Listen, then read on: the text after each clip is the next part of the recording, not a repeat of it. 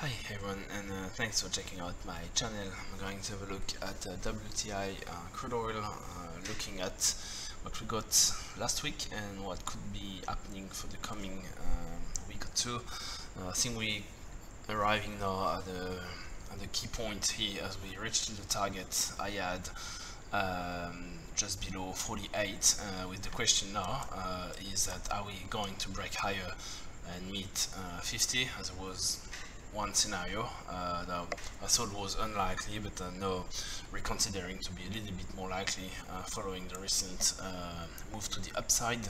But yeah, there's also a potential for this to actually break lower, but we need to be careful with that, as we got caught recently with that, trying to accumulate short and seeing basically the breakdown happening way too late to actually be able to hold the position. So yeah, what we can see here on the 4 hours, we got a very large green candle that's usually relatively bullish, that couldn't actually push the momentum to break the recent high. So we are diverging now between the price and the RSI, but I wouldn't attempt to short this like that. There's one possibility, and I think that's what we are likely to see next week for a small trade potentially. Of course, we might get a retest a bit lower at 46, but I wouldn't actually pay too much attention to this. We're having that trend line in support just right here. That could be a buy opportunity, keeping a stop loss not too far away, say 45, a bit below, and then we would have a move to the upside. I would actually attempt to make a double top. That could be shortable.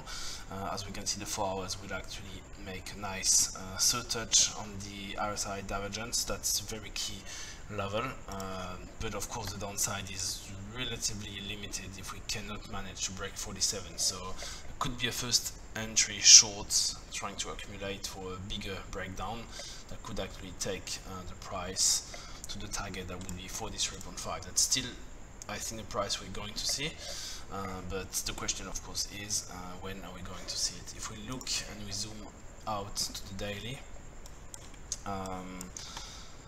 yeah, we can see that that rising wedge is actually even more compressed. If we look at the daily, I think this is very much likely that we are going here to double top. We're having that divergence now showing as well on the daily here. Just put that in red to make the difference with the 4 hours. Remembering and keeping in mind that we had something similar this year that did actually last for, I think it was almost 3 months. It was very exhausting for short positions to hold it, and we finally got the nice breakdown here at 42. Very little people were actually holding short at that time. It was just too long waiting for that rising wedge to break and the divergence to play out. So they did work at the end, but yeah, that was very difficult to trade. So let's see if we can get the same thing. So exhausting move to the upside, while the momentum cannot actually break higher, but still not breaking down. We will see, but my opinion is that you should be careful trying to short this. We can take a good 10% from the first divergence. That would take us from 47 easily to 50. I think that's an achievable target, but should we attempt to short from 48, that's a bit more reasonable. Of course, buy entry at 46 up to 48, that's still an interesting trade. It might be actually a good idea to take this, but that depends on the opening we're gonna get on Monday. If it does pull back slightly, then yes, that could be a buy opportunity. If we look during that period, so between the 2nd and the 8th of December was a slightly ascending move. We could see here the quote report that we see open interest positive, so that's bullish, but the management didn't actually do much in terms of their positioning. They basically stayed neutral, and if we look at the quote report, we can see that they flattened their position since the break. So just zoom in to the 6 months, and we can see they're not actually adding since we reached 45. So roughly everything above 45 is a bit risky, and the large funds are not actually following it, and that's probably why we see the divergence as well. We got exactly the same thing back here on that rising wedge back in August, September.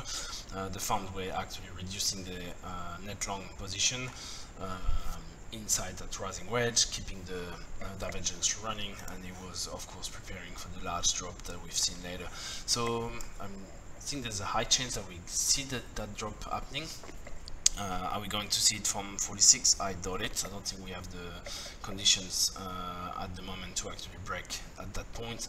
But from 48, if we make another attempt to that trend line, that could actually be the right one. That could be interesting. So that's for potentially next week. So we'll keep an eye on this. And yeah, until then, I wish you safe trading, and I speak to you soon. Cheers, bye.